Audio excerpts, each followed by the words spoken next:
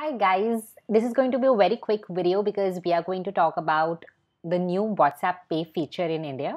We will cover what is the WhatsApp payment feature, what do you need to be able to use the WhatsApp payment feature, how to enable WhatsApp payment feature on your phone, how to use the WhatsApp payment feature, and finally, we will talk about a few benefits.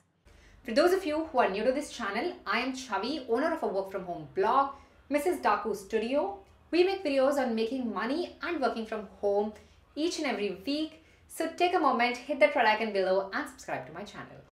So what is the WhatsApp payment feature? As you all know, the Facebook-owned popular instant messaging app WhatsApp that we all use in our everyday lives on Friday launched its payment services in India, which can now be used to send and receive payments much more conveniently and easily for the Indian users. Now, the thing is, my friends, I know a lot of freelancers and small business owners who use WhatsApp to be in touch with their clients, customers, contractors, and other parts of their businesses. If we could all just directly pay from the platform that is WhatsApp, it is going to be far more easier and faster for us to do that. That is what WhatsApp payment feature provides us. WhatsApp Pay is an easy to use UPI payment feature inside the messenger itself. So inside the chat window itself, you can pay the person that you're chatting with. It allows users to send and receive money to your contacts while chatting with them. It uses UPI, a payment infrastructure that we are all aware of, and has linked to a number of banks in the country to be able to send and receive the money.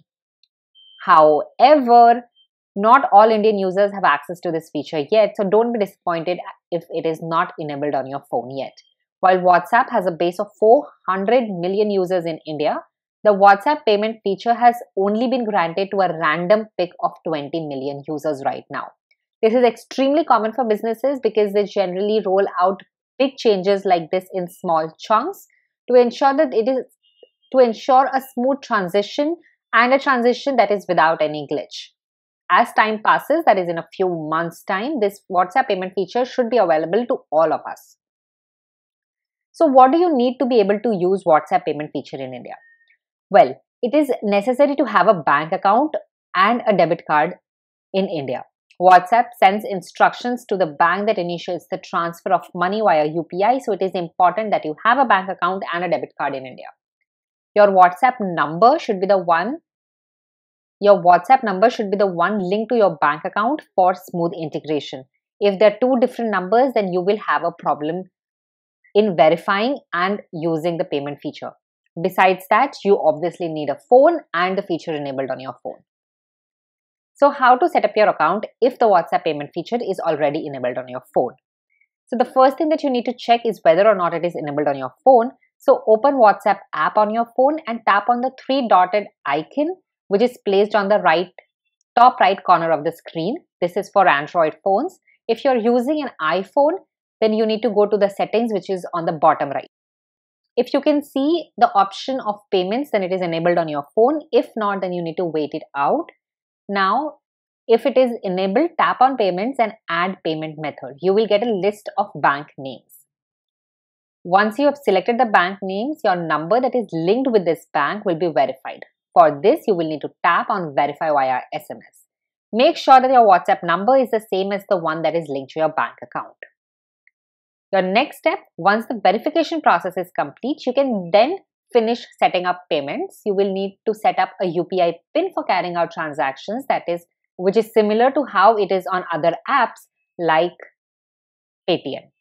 After this, you will be able to see the chosen banks on the payment page and you can start sending or receiving payments. So how do you send or receive payments using the WhatsApp payment app?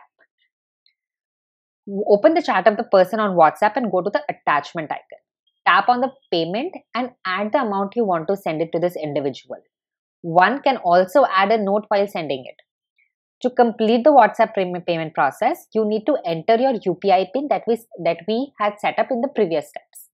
Once the transaction is complete, you will get a confirmation message. Now, in short, this is what it is. Now, if you're talking about the benefits of WhatsApp, like I already said, we as freelancers or as small business owners, like if you are selling suits or khakras or anything from home, if you have a small business, you are in touch with your suppliers, your contractors, your clients, the people who want to buy from you, etc. on WhatsApp.